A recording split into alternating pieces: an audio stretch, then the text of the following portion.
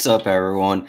Fresh off a Tuesday 5-game slate. I'm Adam Zdroik from RotoWire, rotowire.com/soccer trial. I'm just going to be going over, we're going to get lineup release for 2 games coming up from the Premier League. We got Brentford home against Brighton, Arsenal home against Luton Town. I'm going to be going over those lineups once they are released. And yeah, talking about a few different things. On the left hand of the screen, assume you're watching on YouTube or Twitter, we got our Premier League Twitter list up, and just all the Premier League teams. If you want to follow this yourself, just go over to Twitter, go to our list, and you can find it in there. But that's what I'm going to be using on the left hand side. Right hand side, we got our cheat sheet up. So yeah, just shouts to the subscribers. We got a few more subscribers, so I wanted to do a live show here for everyone as we're getting some lineups. Also want to talk about a couple things from yesterday. Yesterday we had some lineup changes, midweek matches. We got some formation changes, some weird things happening, and just a benefit, I guess, of being a subscriber to RotoWire, jumping in our Discord. I know a lot of people that watch on YouTube or even listen to the podcast. They maybe aren't subscribers to RotoWire or don't jump in the Discord. But one thing that kind of stood out was, so even in cash games, but the KOTP, King of the Pitch, I think it was the $5. Yeah, it was a $5. We had Anthony Robinson at 31%, I believe it was, and then Ryan Aitnery, who was playing an attacking position, at 21%. And this is just something that kind of you could also follow Opta, because I believe Opta was correct in the formation, but just something you can kind of get an edge. Whereas, if you're following usual positions, if you just assume that, if you assume that Ryan Aitnery is in his regular position, but because of the injuries here, I just want to pull up the Wolverhampton lineup that they released yesterday. So I think they ended up going with whatever Opta listed it as, like a 4-4-1-1, something like that. It was something in that range. But as you can see in this, so the projection was basically a 3-4-3, 3-4-2-1, where Ryan Aitnery was playing an attacking position. And we could see from this graphic, and Opta got this correct. Opta, I'll give a shout to Opta, because Opta isn't always, correct with how their formations go. But so we look at this graphic, Semedo as a right wing back, Hugo Bueno as a left wing back, and then Sarabia, Aitnery, Chiwomi up in the 3 attacking positions. And when you look at that, when you consider Anthony Robinson, I think the prices were $5,500, $5,100. Just the fact that so many people played Anthony Robinson when Ryan Aitnery as an attacking player was cheaper, with basically the same floor and with more upside, was less popular. Just an incorrect play by the majority of the field. And that's just something that an edge you can get. I guess also by looking at formations yourself, but also rotowire.com/soccer trial, rotowire.com/chat to get into our Discord. That's just one of the edges you can get into our Discord, because we had a small conversation about Ryan Aitnery, and I think everyone came to the conclusion in the Discord that we were just locking Aitnery in. It was just a $5,100 listed as a defender playing an attacking role, and a decent chance for 90 minutes because the Wolverhampton bench was so thin.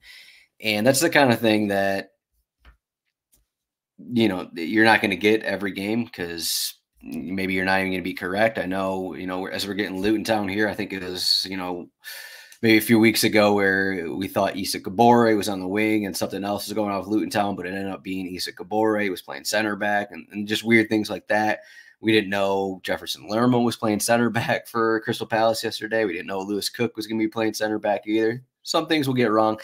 Some things we'll get really right, because it turned out a Ryan Aitnery point floor and also got that goal, which was kind of the difference maker, and you needed him as your defender. But now that we get to the Wednesday slates here, so we got this 2-gamer, and then we got the Manchester City Aston Villa showdown later. So I don't really have much to say on this Arsenal match. If you want a couple bets, we did give some bets on Kits and Wagers. Check that out. That's up on our YouTube. It's up in the podcast feed as well. But we do have a couple bets for the Manchester City Aston Villa match. You can check that out. But this 2-gamer is just going to be all Arsenal. Look at the odds here. 87% chance to win. And then the other match is pretty even. You got 1.5 basically for both teams, implied goal total between Brentford and Brighton. You also have the Luton Town injury situation, so that's going to take away even any consideration for playing those guys. And all their guys aren't even cheap if you look at it. Like Alfie Dowdy, I guess Carlton Morris is 5K, but Dowdy is 6,700. Barkley 5,800. You're not really going to be looking at those guys. So it's going to be full on Arsenal and then throw in Brentford, Brighton players kind of a thing. That's going to be the majority of the lineups. If you're playing cash games, you're probably going to be finding 6 Arsenal players and then plugging in. We'll see if Evan Ferguson gets to start for Brighton. That'll be a cheap piece from one of these other matches. My initial build was just play the big names for Arsenal and then go down in defender and then just plug in whoever fits. And then at goalkeeper, fading Raya, fading Kaminsky, and playing the mid-range goalkeeper. The one reason I'm not going to play Kaminsky is, one, Arsenal have killed me many times in terms of playing a goalkeeper against them because they're an efficient team and they don't usually have shots on target that don't go in. That's why they are the worst team to play against for goalkeepers. You could, if you really wanted, you could play Kaminsky. Hope he gets 5 saves. He did this recently against Bournemouth, made 5 saves against Bournemouth, allowed 4 goals, 2 points. I'd say the range of outcomes for Kaminsky, we're probably looking at -6 to maybe 2 points. So if you think that's good enough, take that route. I'm not sure. You may have to get there. We'll see what these lineups look like. We should get those in a couple seconds here as we're going through Brentford, Brighton, Arsenal, Luton Town. They should be coming here. We should be coming. I got on my computer over here. We got 1:30 p.m. Eastern. So we should be getting some lineups here. Here we go. Looks like they're all in. All right. So this is what we got. Okay, I'll start from the bottom here. So we got Onyedinma is getting this I believe is his debut league start. He came off the bench last game for Luton Town. So that is obviously going to be something we have to take into account. Reece Burke is out, so that means this is what we're getting here. I'm not going to be very quick at this. I'm going to pull up Onyedinma's profile here. He was on loan at Rotherham earlier this season, and basically a winger. He played in an attacking role for Rotherham, also played as a right back. So Kabore, we said this a few weeks ago, Kabore center back, but it seems like Kabore is going to be center back here for Luton Town. That's what the graphic is also saying. So we got Onyedinma. He was playing for Rotherham first half of the season. Kabore center back, Mengi center back, Hashioka center back out of necessity. Dowdy is healthy enough to start, and Mpanzu is in there next to Barkley. And then the front three, we have Jordan Clark starting next to Andros Townsend, and then Carlton Morris. Carlton Morris starting up front for Luton Town. So I guess the changes here is mainly Onyedinma getting his debut league start for Luton Town, which is pretty interesting. I mean, Onyedinma wasn't even making the bench after getting recalled to Luton Town. And then he came off the bench, played 16 minutes against Tottenham in that last game. So that is very interesting in this spot. So he's basically going to be going against, Reece Nelson as we look at the lineups. Looks like Saka's not even in the squad. So Arteta's lying or he just wants to give Saka some rest. So that is the one surprise here as we look through his Arsenal lineup. Nothing really changes on the back line. We do get Zinchenko in at left back for Arsenal. Thomas Partey is okay. There's a bunch of changes. I should say nothing much has changed here. So the midfield is also changed. So this is going to open up some cheaper players for Arsenal as we're playing on DK. As we look at all these guys, Emile Smith-Rowe is 4,600. Thomas Partey 3,600. So Declan Rice is out. Jorginho is out. So those are the two midfielders Partey's in for. Smith Rowe. Smith Rowe, I believe he started a league game already this season. If not, it was FA Cup or some kind of cup match. The front, the attack. Martinelli's still not healthy enough to start, which is kind of surprising. But we got Reece Nelson. It seems like, what are they going to do here? I'm not entirely sure what we're going to get. I guess, okay, Reece Nelson on the right wing. Maybe it doesn't matter. They're going to rotate a little bit here. But Reece Nelson on the right wing, we'll just say Trossard on the left wing, and then Havertz in the middle as that false nine that he's been playing a little bit. So a bit of rotation. So as a reminder, we have Doughty and Barkley and set pieces for Luton Town. Set pieces for Arsenal are a little different here. So we're going to get Trossard on the left side. And the right side, we're going to get, I don't know who we're going to get. Let's see who we're going to get. Let's determine this. I guess we're going to get Odegaard. I guess we still get, so Declan Rice had been taking some. So we'll probably get Trossard. I don't know if Reece Nelson would take over Odegaard, but I guess he's in play here. So I'd say we're getting Reece Nelson. I say we're getting Trossard and Odegaard on set pieces. Probably direct free kicks at a minimum with Odegaard in there. And what's going on here? My screen is not clicking. All right.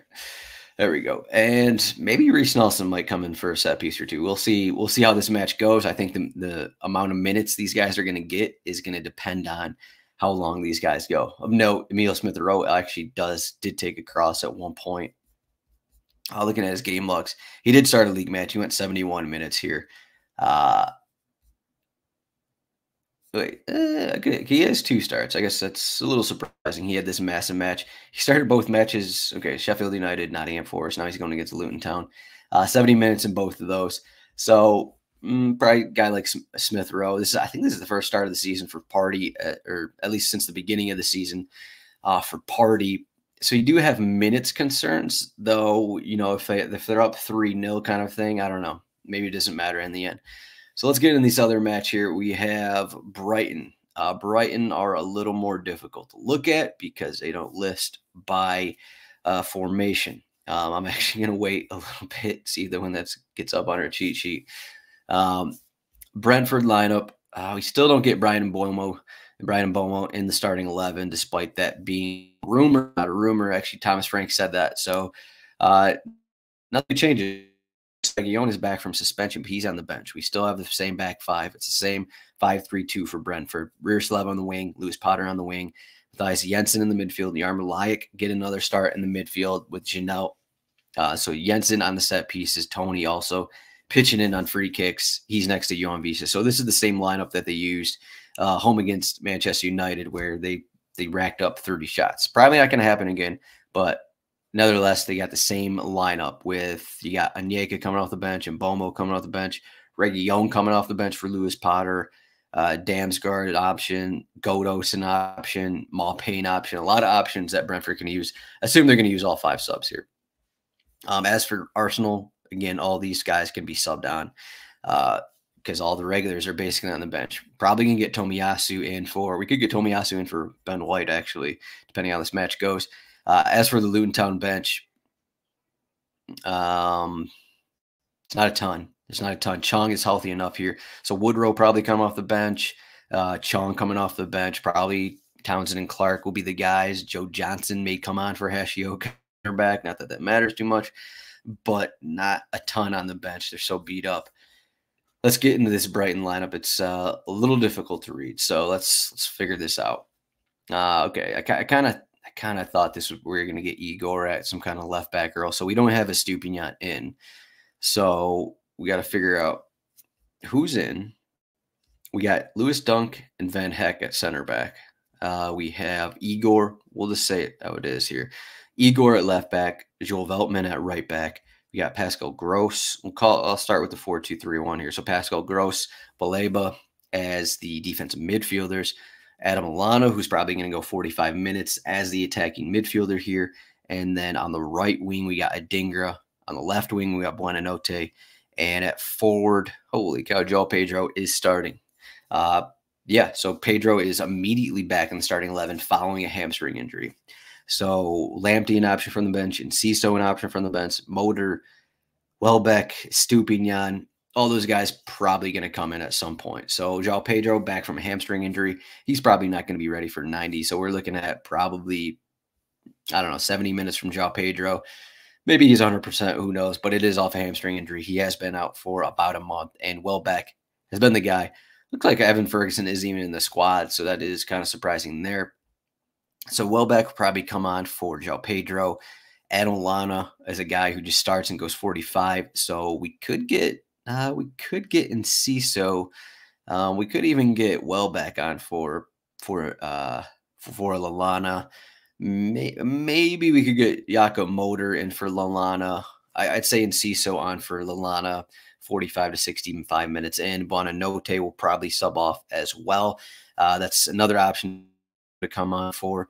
And then, you know, if I don't know, Igor or something, if Stupinian or Lamptey come on for one of these guys. Lamptey played on more of an attacking role in that last game, so he's an option to come on. And then you figure, yeah, I already mentioned Pedro there. So there we go. That's kind of the lineups. Let me see if we got any questions here. No questions, but we got a bunch of people listening. So that's it here. Any thoughts on these lineup? Let's see. Still waiting for these ones to come up on our cheat sheet. So yeah, this Arsenal one, this lineup is kind of interesting. I would say I don't think it really matters in terms of. I'd be surprised if the odds change at all here for Arsenal. I mean, we still world-class players playing for them. We did see the prior starts for Emile Smith-Rowe when it was against Nottingham Forest and Sheffield United. Arsenal had no problems scoring, that kind of thing. So let's look at the prices for some of these Arsenal guys. Let me refresh my DraftKings here, and let's get the starters in. So Emile Smith-Rowe is so there's two forwards. Reece Nelson is 9,800. All right, good luck playing him. Ultimate GPP move is playing Reece Nelson and getting a brace, but he's 9,800, which I think is more expensive than Saka was, or about the same pricing as Saka. Havertz is 7,600. We'll see if he's going to go 90. He's basically been going 90 in all these matches, but again, short week against Luton Town. They got Champions League coming up as well. So not the easiest click. He could be one of the first subs for Kai Havertz. Odegaard's 85, Trossard's 83, Smith-Rowe, Partey. Smith-Rowe very interesting at 46. We saw what he did at Sheffield United game. 10 points, got the assist. 2.8 points at Nottingham Forest. Not as good, but 4,600 for Arsenal. Thomas Partey. When he was playing earlier in the season, it was basically at right back for Ben White. So you can't even really look at those numbers. 3,600 as a massive favorite. That's also in play. And then we have the defenders. Zinchenko is 5,300. So not a terrible option either. Probably going to fade everyone on Luton Town. Then whatever you want to do basically with Brighton Brentford. Unfortunately, we don't get Evan Ferguson, so we have a bunch of expensive players. Do you want to spend on Pascal Gross when you're spending on Arsenal? That's kind of a decision you have to make here. Brentford are slight favorites here. Pascal Gross is 800 more than Ivan Toney. João Pedro, the sub risk 8,400. Lewis Potter, another sub risk 7,200. A lot of these guys are pretty expensive here when you got Arsenal. You only got a bunch of cheaper Arsenal players. Not going to play Lallana, 45 minutes, basically. Buonanotte, 4,800, and he is, 60, 70 minutes in range for. So you got a lot of this is really an ugly slate here. Unfortunately, you do have Igor here at 2,600 if you want a cheap fullback / possible center back, depending how they line up here. You got the center back for Brentford as well. So the prices aren't friendly. You play a bunch of Arsenal guys. Decide if you're going to want to spend on Brentford or Brighton players. It's kind of the same situation for this Manchester City match. I'll pull that one up here really quickly before I go. Before I get onto the company meeting here, but So this is what we got for Manchester City. Our Aston Villa are so they don't have Ollie Watkins, they don't have John McGinn, they don't have Matty Cash, they still don't have Kamara. Jacob Ramsey is still out. So you got this difficult spot. This is basically, I mean, similar to basically every Manchester City showdown. This is like a 5-1 build. I know Man City had 2 shots in the last time these teams played. Aston Villa won 1-0. This is probably a good spot to go Emi Martinez, depending on his price here. I mean, you could get, where is Emi Martinez? Captain 6,600. So Emi Martinez is realistically, you could captain Emi Martinez, go for 8 saves, 1 goal allowed, and have 5 Man City players in your lineup. Otherwise, I guess Rico Lewis, if he starts here, he came off the bench for the injured Nathan Ake in that last game. So Rico Lewis is almost min pricing here. He's one of the cheaper players for Man City. Kovacic down here, Ruben Diaz, Akanji. So really, you could also captain any of those guys and then just get up to all the big names. Maybe to be different in tournaments. Of course, you're going to fade Erling Haaland and hope he continues his form of what he's kind of been doing recently. We'll see what the rotation looks like for those lineups. So we still got half an hour for that game. I think that's all I got here. But so thank you for watching this. Again, reminder, check out the Discord, rotowire.com/soccertrial to get in there. Hopefully I answered all of the lineup questions on this show, though. Yeah, good luck in the slate. Good luck betting, whatever. I'm probably going to look at, it's pretty, seems like a good spot for Arsenal. It's just a pile on goals. And if they struggle to score goals, it's a good spot for them to pile on corners. I'll probably be on a Manchester City corner bet as well against Aston Villa. As for this Brentford-Brighton match, it's a little tougher. I'm not sure if I'm ready to go Brentford corners. Brighton, a little different team than Manchester United, who they just played. So that will be interesting to look at. But that's all I got for this one. Any questions, hit us up in the Discord, rotowire.com/chat. Find me on Twitter at RotoZdroik or at RotoWireSoccer. Thank you for watching this, everyone. Good luck betting. Good luck on your DraftKings slates. We'll have more betting content throughout the week. We'll have more DFS content throughout the week. So check out rotowire.com/soccer.